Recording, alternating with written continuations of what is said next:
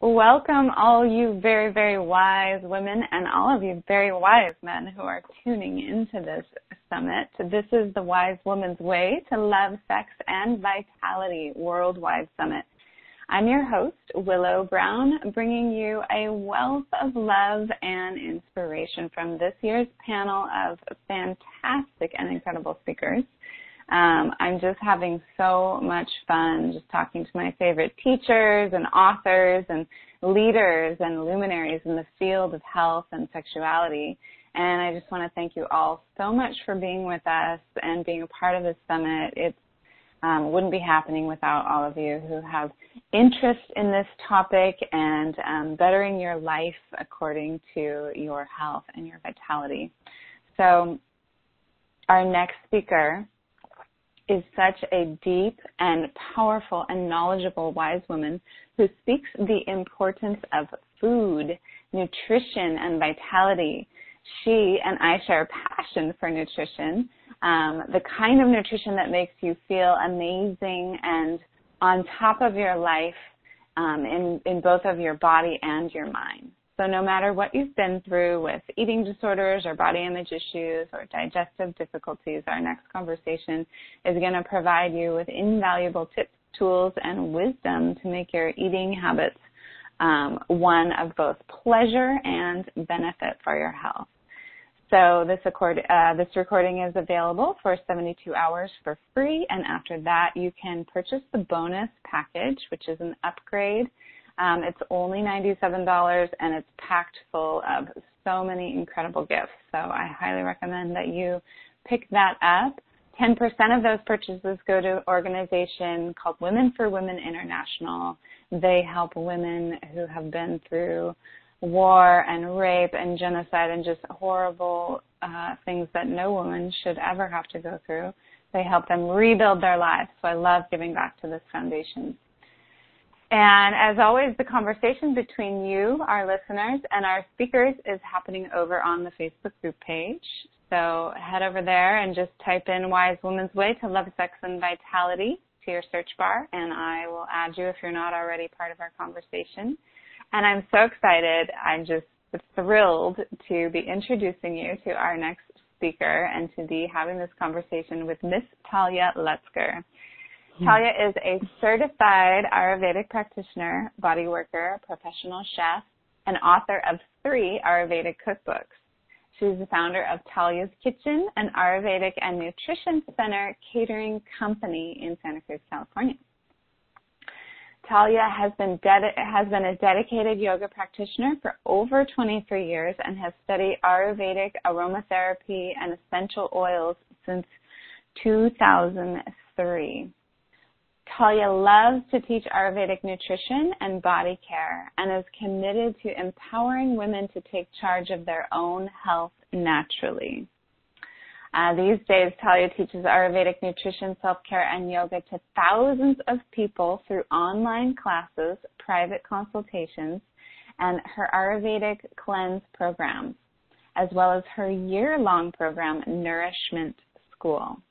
So you can find Talya on Grokr, YouTube, Instagram, and Facebook, and you can learn more about her and how Ayurvedic self-care can change your life at www.talyaskitchen.com. So welcome, Talya. I'm so thrilled to be here with you today. Thank you, Willow. I am so thrilled to be here, too. Awesome. Yay. So the title of our talk today is Ayurvedic Wisdom for Divine Feminine Vitality. So I know that you have a wealth of information on this topic.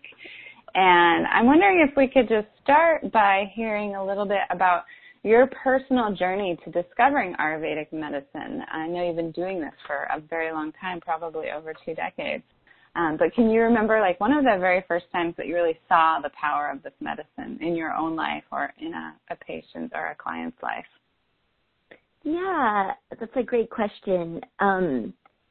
Well, I found out about Ayurveda when I went to become a yoga teacher in 2001. So it hasn't quite been 2 decades, more like 15 years. Almost 16 there. years. Almost there soon. And, you know, we learned about it in the yoga teacher training, but I didn't really resonate with it, partly because when I took the written test where it's supposed to help you evaluate what is your core constitution or your dosha, I got it wrong. So when I stood up with the group of people who like came up with the same conclusion of their body type, I was really confused. And I had a pretty severe eating disorder when I was in college. So it was also just like, I was like, oh my God, this is triggering. I don't think this is for me. But in that same yoga teacher training, I woke up one morning covered in psoriasis and really like pretty much from head to toe. And it was the quintessential wounded healer kind of journey that it happened to me there when I was becoming a yoga teacher. And I sought out holistic healthcare to help me heal my skin. And when I met my Ayurvedic practitioner, she was at a Health and Harmony fair in Santa Rosa, California, doing pulse readings for $1 a minute. And I was convinced I had candida, so I went up to her and I was kind of panicked, you know. But she was she just had this vibe of, she was so awesome. She's like, let me look at your tongue. She's like, okay, you don't have candida, but I want, you know, come see me. And when she read my pulse and she, from my pulse, was able to discern what my core constitution was, and then she explained it to me. I mean, it literally, I remember the moment so clearly. I'll never forget it. It was like having somebody shine a light into the center of my being, of just like, this explains everything. This explains my emotional neuroses and my imbalances, all of the physical imbalances that I was dealing with my whole life. It was like, became so clear in this one reading for me. And when she put me on an Ayurvedic nutrition program that was specifically not only for my dosha, my core constitution, but also for the inflammation and the itchiness and, you know, everything that was associated with the psoriasis, I mean, it was so remarkable. My skin just started healing so quickly and I felt amazing. I'd always felt like I was like 10 pounds overweight, like not in a big major way, but just, it always felt like it was there, and it literally fell off. Like I didn't, it just was gone. Pretty much since I've been practicing Ayurveda for myself, it, you know, I've gone through different phases because this has been a long journey for me now, but pretty much I've stayed at my ideal body weight the whole time and had so much more emotional and mental balance. My period became regular where I never knew when I was going to get it before then. I mean, everything. It affected everything. Wow. And, you know, yeah. So anyway, I could go on, but I won't. Yeah. Well, I mean, God, just what a remarkable story. I mean, you're such a testament to the medicine itself. You really got to live it. And so I'm sure you've helped thousands of people go through the same transformation at this point. Yeah. I mean, Ayurveda is, I was thinking about it this morning, you know, the translation of the Sanskrit for Ayurveda is science of life. And it is, and you know, people refer to it as a lifestyle program or a lifestyle science. And it's just so true. For it to work for you, you have to live it. And it doesn't mean you have to live it 24/7, but it is about persistence and consistency when you want to see results. And I think that's true with practically everything in natural medicine. You know, like you've got to, you're not just taking a pill to fix something. You're really altering your energy on so many levels. So, you know, I just think you have to really embrace it. And what's cool about it is, and I'm going to share some really cool stuff in this realm with you today, is, you know, you could just embrace a couple of things and like bring just a couple of really core practices that feed you and nourish you in such a profound way that you could get massive change just from doing a couple of practices. And then, it makes you inspired, it makes you feel inspired and empowered. So then it's just natural that you're like, cool, now I'm going to take on something else because these first couple practices have just become a part of who I am and how I care for myself. So it just kind of grows exponentially for the people who want to take it on. And very naturally, very organically, people get to, take on a little bit at a time until they're comfortable with that, to the point where then they can take on a little bit more. And pretty soon they're living the Ayurvedic lifestyle. Yeah. That's so fun. Talya, can you explain to us the doshas and what's a dosha, and maybe for those of us who are listening and tuning in, how might they identify with which dosha they are? Okay, so I'm actually I'm offering a free gift to your peeps, to everyone that's listening to this, and it's the first couple chapters from one of my cookbooks, the Ayurvedic Vegan Kitchen. And so everyone who gets that free gift, they'll actually get a chapter about the doshas, which will be really helpful. But the basic principle about the doshas and how, how you can start identifying yourself as being one or the other most predominantly is the three doshas are broken up into, it's basically taking the 5 elements, ether, air, fire, water, earth, and breaking it down into these 3 categories of vata, pitta, and kapha. That's like the language of Ayurveda, is just knowing how to speak these doshas.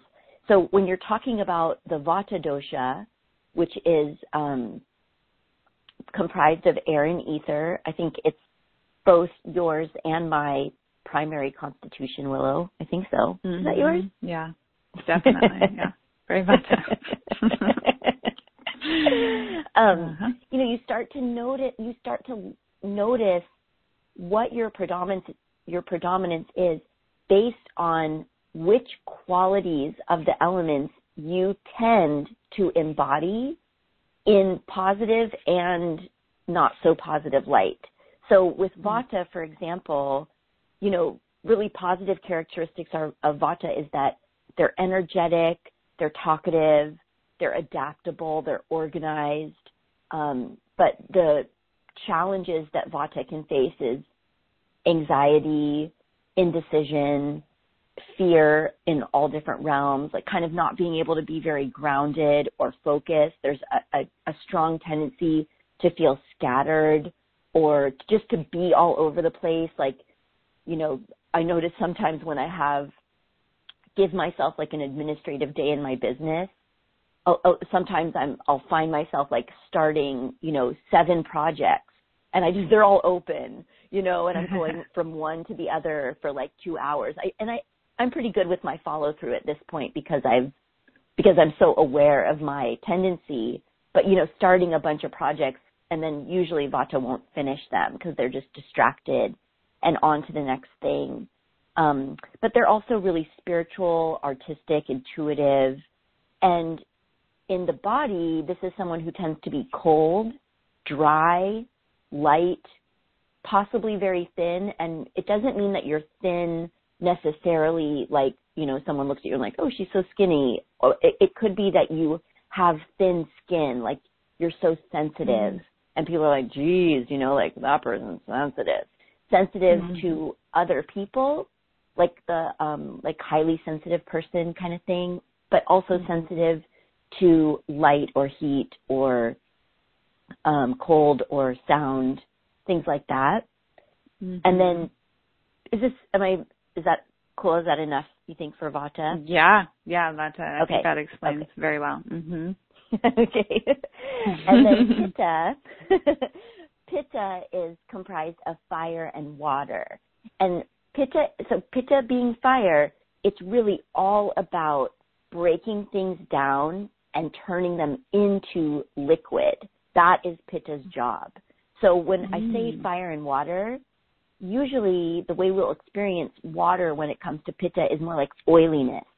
So somebody who needs to shower every day because if they don't, their hair will be like greasy and oily. I'm not saying that person is pitta, but that could be a pitta quality. Or, you know, cystic acne is a pitta issue. Other things that are, you know, earwax, for example, is like that's the residue that's created from, you know, muscle. So that's a pitta excrement. People who are pitta predominant are focused, driven, confident, direct. They're usually really aware. It doesn't mean that they're like super ethical, but they're definitely like they're really smart, and they're very solar. Like they have solar energy. So on a physical level, they'll get heated up very easily. They'll be hot, steamy. They could be like, you know, have issues where like things are spreading, like rashes that spread. So even though I'm not pitta predominant, when I had that psoriasis spread all over my body, I mean, that was clearly a pitta symptom or a pitta issue that I was dealing with. They've got really easy digestion and elimination. They poo all day or at least a couple times a day. And they're visionaries. They're planners. They're leaders. They're producers. You know, they're definitely like the in many ways, the movers and shakers of the world. And then kapha is water and earth, made from water and earth. So, you know, of all the ones I've mentioned so far, water and earth are the first two elements that, number one, really hold a lot of weight, like they're heavy. But it's also the symbol of nourishment is kapha.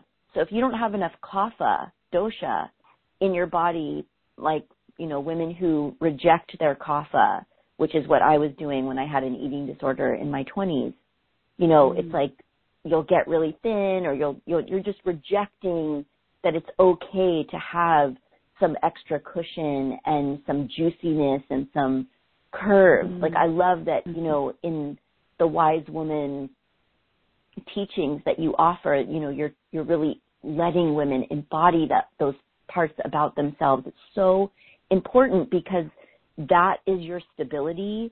It's your deep nourishment. It's your juiciness. It's your vitality. Like, you know, Ayurvedic wisdom for divine feminine vitality, embrace your kapha. It's like, say it in one sentence. But someone might identify themselves as kapha if they just really can see that as a person, they're really stable. They're like provider energy, so mother, father, supporter. They have really sound sleep. Thick, lustrous hair is usually a quality of kapha. You know, having possibly some extra weight. Definitely strong bones, strong teeth. You know, a thicker skin. Although emotionally, kaphas are quite sensitive as well as vatas. But they're just real steady, grounded, nurturing, forgiving people. I love it. I love it. So each person basically has all three doshas within them, but they have one that they're more predominant, one that they might tend toward an imbalance with. However, like the example you gave of yourself, you could be a vata but still have an imbalance in your pitta. Correct. Yeah. And not everybody has a really obvious, strong predominance. There are people who are more tridoshic, where tri meaning, you know, three, and they, you know, they'll have a harder time identifying their dosha because they don't have a really specific or obvious predominance. And then there's also, it's pretty common because what vata and pitta share in common is lightness, is when somebody has a vata pitta or a pitta vata predominance, they might fluctuate quite a bit where, you know, they're like, I'm not sure, like 50% of the time I feel like I'm vata, 50% of the time I feel like I'm pitta. And, you know, when I read that person's pulse, I'll be like, yeah, because you are. Basically, that's where your pulse is at, is like you fluctuate. So, but most people have a predominance. I would say most, like 80%, 70 or 80% of the population that I've met. Yeah, definitely. I think that's what I see too. Like when I'm just, I look for it a lot when I'm in yoga class because I have time to like look at people in the class, and I just like to look at people's just constitution and body type, skin color, hair color, kind of all that stuff to just, I don't know, just get an idea about people. You can really tell a lot by a person just by looking at them. And then once you get to know them and know their more emotional composition, you can kind of, you know, identify that a little bit more. So I think that's when you really get to know it. I do. Yeah, when you talk to someone. Well, when you see their emotional energetics and the way that they handle stress, that's when you see, like, oh, you know, because Pitta could get so flared, but Kapha could avoid, right? Kapha could be like, I'm a river. I'm just going to go around this obstacle. You know? I see. Or like just kind of get weepy and like, oh, poor me, you know, and then right. There's all different ways that it plays out. Instead of a flare up. Yeah, interesting. Instead of a flare up, or instead of getting anxious and, you know, freaking out, which would be like could be Vata. Yeah. Okay. Yeah. So for those who are like, oh yeah, they're listening in and they're like, yes, I'm probably one of that. I'm that type. You know, I'm a Pitta or what have you. Like what kind of things, like when they're able to take care of this aspect of themselves, and when they're able to live in balance with their dosha, with their constitutional type, what kind of things do you see that are possible for them in their lives? Oh, that's really interesting. What an interesting question. Okay.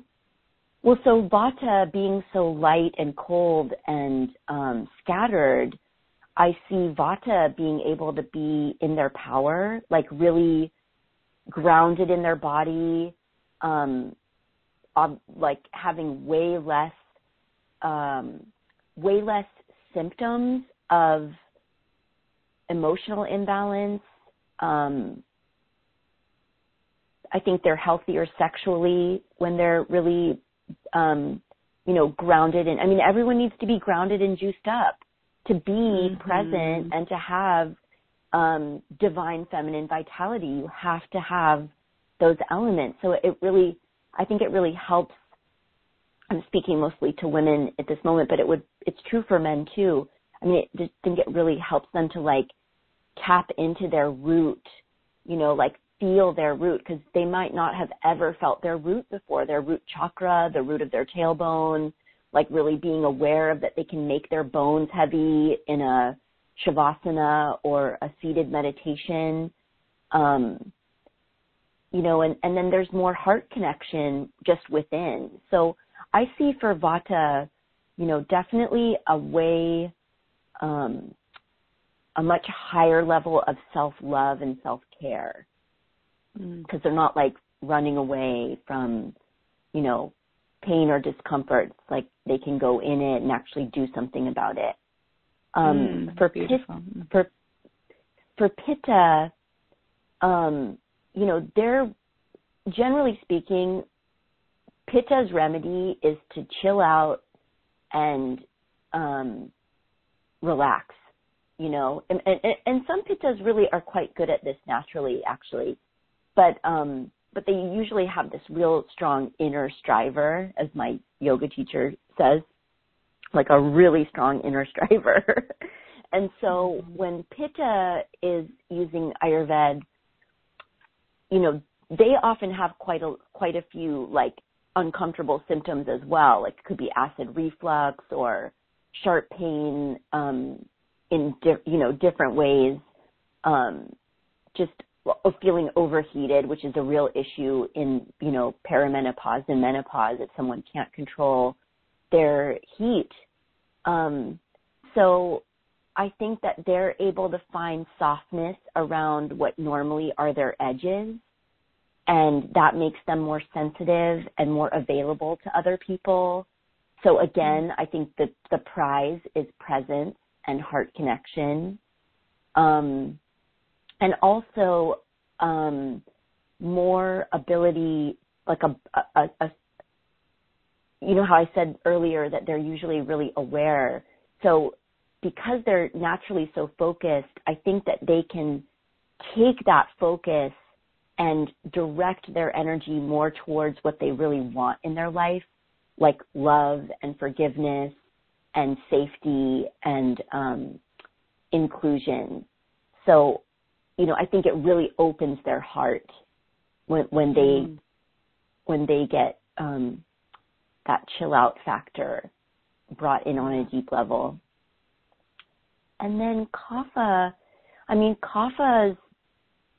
kapha's already sweet. That's basically the definition of sweet in Ayurveda is kapha, earth and water. So it's not that they need to find their sweetness per se, but that they may need to really move blocks that are in their way from being able to be in a flow in their life and being able to just take responsibility for their feelings so that they're not sitting in the woe is me, the poor me, like, which just keeps them more stuck. But they're able to like really turn the compassion that they have for others towards themselves. So, because kapha is really good at taking care of everybody else. They have so much natural endurance and caretaking tendencies. So when they turn that around and give that to themselves, it is serious miracle. Like, wow. I have seen some real miracles in the women and the men who have been able to, like, you know, embrace the kapha, but also change their focus of how they use their kapha. Instead of putting it outward to everyone else, putting it inward and really mothering themselves. Yeah, and it's not either or, it's doing both, because they get so much from giving to others. They need to still be able to do that, but they've got to basically learn what their energetic, I hate to use the word limitation, but I mean, we are all going to die. We don't have unlimited energy. So, on this plane anyway. So, you know, they really do have to figure out, like, okay, so I can take care of, you know, this, and this today, but if I have to stop there in order to still have time, energy, and spaciousness to turn the attention inward to myself. So it's that balance, that daily, moment to moment. I mean, and it's a choice that everyone, no matter what your dosha is, it's a choice that you make. It's a choice. Too. Yeah. And, you know, it can be hard. It can be, like, especially if you're really far down a path of, like, kapha imbalance. I mean, you could be quite heavy, really quite depressed. It can be super challenging it's really getting over that initial hurdle of, you know what, I accept myself and I love myself. This is where EFT, I think, is so helpful, that emotional freedom technique of tapping. Like, I'm not an expert in it by any means, but I've in nourishment school, it's one of our kind of core practices is we tap on the heart and the thymus gland, which is your gland of innate knowing. Basically, like, hold everything that you've ever tasted, smelled, seen, experienced, any pathogen that you've dealt with, it's all stored in your thymus gland. And, you know, so just tapping there can do so much to help kapha come into that, like, even though I let myself get this far out of balance, I unconditionally love and accept myself.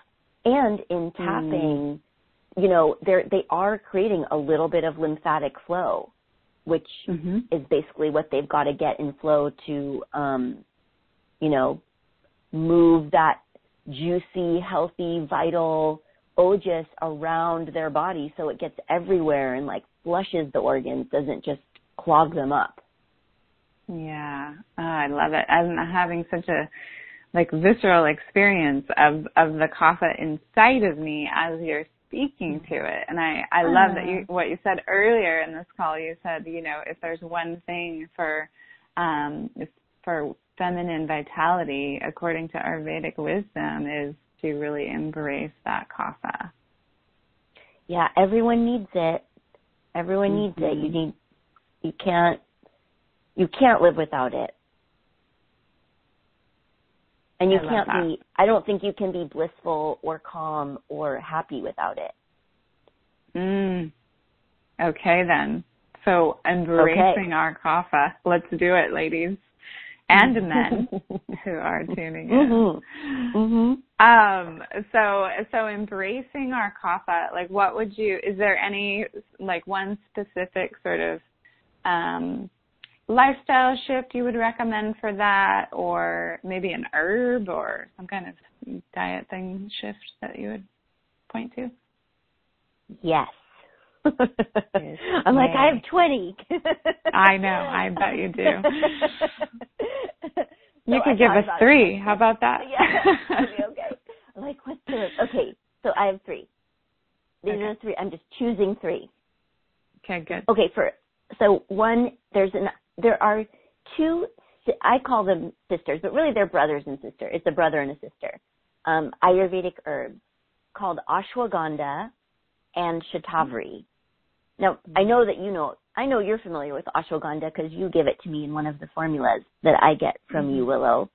But for our listeners, both of these herbs, ashwagandha and shatavari, are deep, restorative, tonifying, adaptogen herbs. So they strengthen immunity, they strengthen vitality, and it's a tonic. So it is something that you take regularly every day to strengthen your vitality. It doesn't mean, I think there's really a kind of a misconception, like when people talk about maca, for example, like, oh, if I take maca, I will like feel really sexual. That's actually that's not accurate in my interpretation, and this is just all my opinion.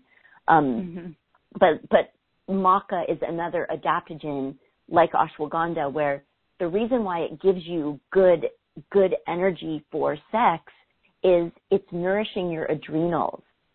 If your adrenals are taxed, which is the adrenals are the little glands that sit right on top of the kidneys, which are the battery packs of your body. If your kidneys and your adrenals are taxed because you have been pushing too hard and for too long, and you don't know when to stop, and you don't have enough vital nutrition and kind of kapha, that vital kapha ojas, vital fluid coming in on a daily basis, you will run out of gas, and therefore you will not feel sexual or vital in your, romantic or whatever sexual relationships. So going to these adaptogenic herbs like ashwagandha and I guess actually shatavari, they're both roots. I don't know, actually, now that I'm saying it, if shatavari is considered an adaptogen specifically, but ashwagandha definitely is. And the difference between the two of them is ashwagandha is warming, so it's really great for people who are vata predominant, possibly kapha predominant, but who tend to be cold or dry. Ashwagandha is going to bring a lot of warmth, and it's often given to the elderly because it's so restorative when somebody's like in a debilitated state. You would give ashwagandha to help like bring life force back to the tissues. And shatavari is cooling.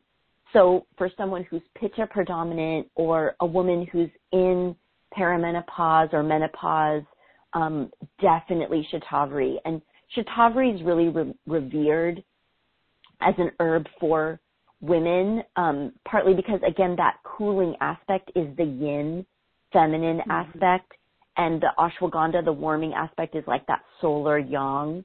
but it doesn't matter. They're not really male, female specific. You use the one that you need given, how able you are, I can't say the sentence. You need to be able to identify if you're hot or cold. Right. Whatever you need it for. Yeah. Yeah. I'm not sure. Go ahead. Yeah. Well, if you're not sure, you could do like a teaspoon of each. Uh-huh. And just like make a blend. Check it out. Yeah. And maybe see which one feels more aligned with where you're at in the moment. Yeah. I've seen Shatavari. I've never heard anyone pronounce it that way, Shatavari. Oh, really? I always say Shatavari. But I like this Shatavari pronunciation. Yeah. I've never heard it the way you say it. Oh, really? How funny. Mm-hmm. Yeah, Shatavari is how I always learned it. But yeah, I've seen it cool women in menopause and perimenopause. I give it to women for that a lot. And the ashwagandha is just, one of my favorite herbs of all time. I've seen it change people's lives. So. Oh, my God. So incredible. And, Shatavari really, I do feel that Shatavari like it is more feminine specific. On an intuitive level, I feel that way. And I feel like ashwagandha is more adrenal specific. But anyway, the best way to take these herbs is to buy them in powder. And I get them through, there's different Ayurvedic companies online you can buy them through, and also Mountain Rose Herbs, who I love that company. You can get those powders through them. And then the best vehicle for getting them into your system is to stir them into hot milk. So here's where we're bringing in that kapha element, because like I said, kapha is sweet. Earth and water. Dairy is sweet. Like every food has its own predominant dosha and taste. And so whole milk dairy as I'm just kind of sweeping across the whole spectrum of it, is kapha. Even goat milk, which is more astringent, and so it's like better. It's going to be better for a kapha person to digest, easier for a kapha person to digest goat milk than it is cow's milk, because goat is more astringent and smaller sugar molecules, like easier to break down. But it's still sweet. It's still considered also sweet. But you could do this in almond milk, oat milk, hemp seed milk, like even what I just said, like almond milk for vata. No, sorry, oat milk or almond milk for vata, hemp seed milk for pitta, and almond or hemp, or even like flax milk, like I've seen flaxseed milk and sunflower seed milk or quinoa milk. I have recipes for all these in my cookbook. Kapha could do all kinds of grain or seed milks. And you just stir in the herb into the hot milk, and so wonderful to do before bed, like as a dessert. And I'll often add saffron and cardamom. And if I need to cool down, then I would add a little maple syrup, like if I wanted it to be sweet. So yummy. Ooh, I love that. It sounds so good. Yeah. Bring me a cup. Yeah. Talya. Okay, I will. And, this is also a really great thing to do after you've been intimate and you have excreted fluid. This would be like a way to replenish, and something so sweet that you could do with your partner, like take turns making each other the shatavari or the ashwagandha milk. So sweet. Oh, I love that. That's beautiful. I'm going to do that for sure. Me too. Okay, so number 2, that was just one. That was just one remedy. Number 2 is deep rest. I just cannot emphasize this enough. And I'm going to be totally honest. Like, I am a very motivated, excited, energetic Vata Kapha. I have so much that I want to do in this world. I'm a yes person. So, this is an edge for me But I teach it because it's what I most want and need to learn for myself. But deep rest.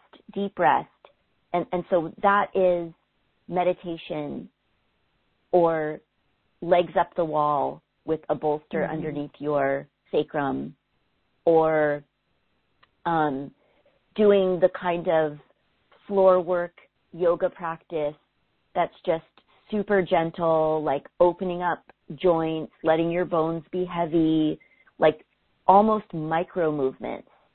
Craniosacral therapy, acupuncture, getting Ayurvedic massage, like scheduling in times for yourself where you are doing nothing but receiving earth element. Physicality, like rest and letting your bones be heavy. Yep.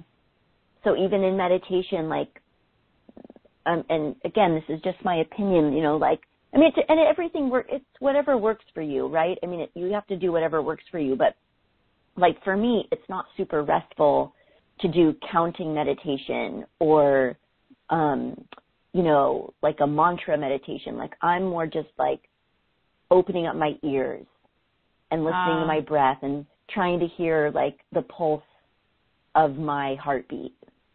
You know, like that for me is even such a subtle, it's such a subtle thing, like big deal if you meditate in one way or the other. But because if you're new to meditation, it's great that you just meditate, even for 5 minutes. It is so good for you. So good for your heart and your mind and your body, because the heart mind really rules ultimately. So deep breath. And then the third practice is to support your lymphatic system by moving it, and moving it with, you know, introducing this kapha idea of like we're talking about embracing your kapha by rubbing oil all over your body, from your feet to your heart and from your hands to your heart. In Ayurveda, we call this Abhyanga, Abhyanga. And usually, you know what? I actually want to offer something else to your listeners, because I would love to just like gift this, an Abhyanga recipe to everyone who's listening. Perfect. So if you want this, you have to email me. So you have to send me an email to info@talyaskitchen.com, and in the subject line say something about, you know, the wise woman's way, or, you know, I need help with my kapha, or whatever, or Abhyanga in the subject line. But I will email you this recipe, a recipe for Abhyanga that is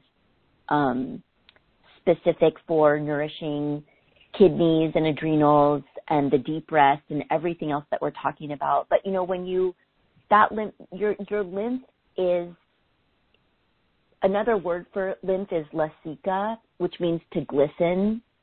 It really is like your life sap. It is your immunity.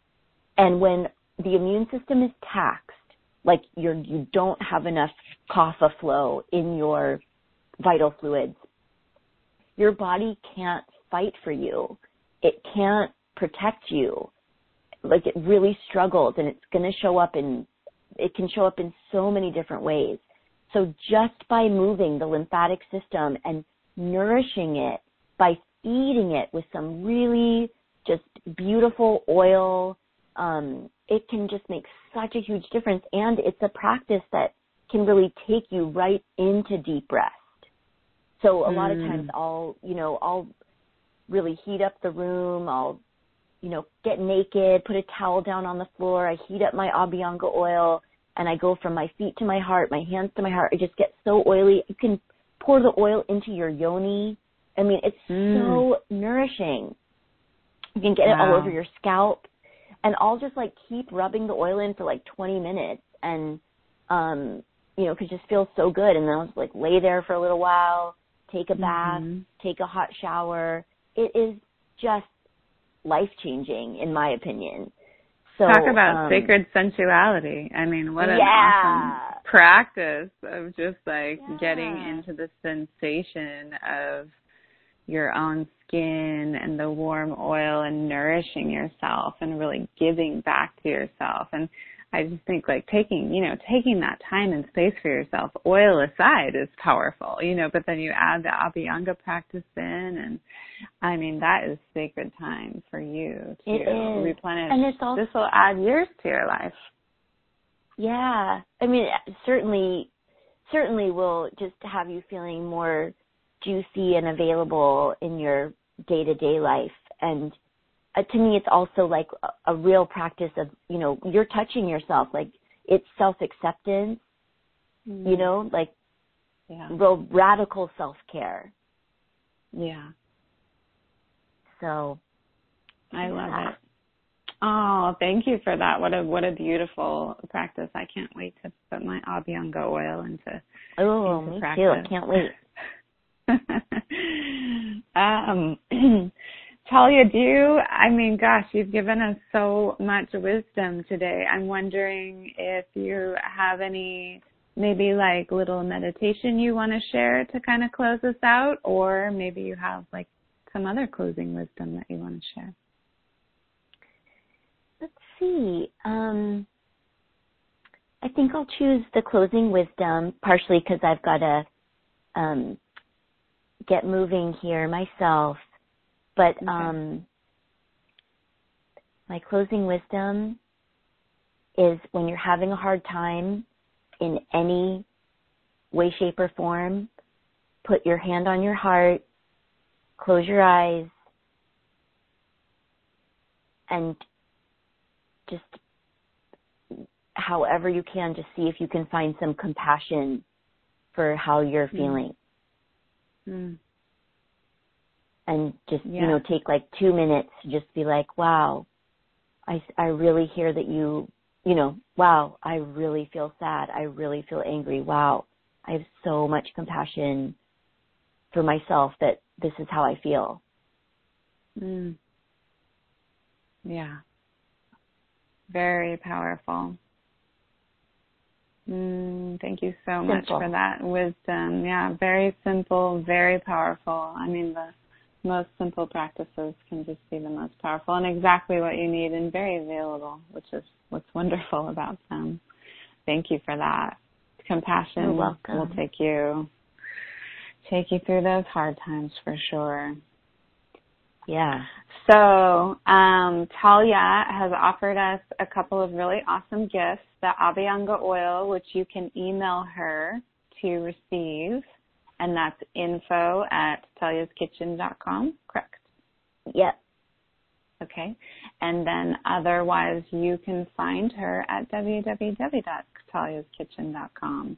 And she is incredible. I love this woman. She is just a wealth of inspiration and information. She is my Ayurvedic practitioner. So I love her, and I would love for you all to connect with her as well. For those of you who have any questions about Ayurveda or about anything that's come up for you from this interview, you can ask over on the Facebook group page, and we'll be over there chiming in. And then if you want to upgrade to receive the bonus package with a million wonderful gifts that are just life-changing and fully inspiring, I highly recommend. You can upgrade on yinwellness.com. Just go to the 2017 Telesummit tab and upgrade there. And meanwhile, just sending you all so much love and so much light and just balance in the choices that you make for yourself. Again, Talya, thank you so much for being with us. Thank you so much, Willow. I love you so much. Oh, I love you too.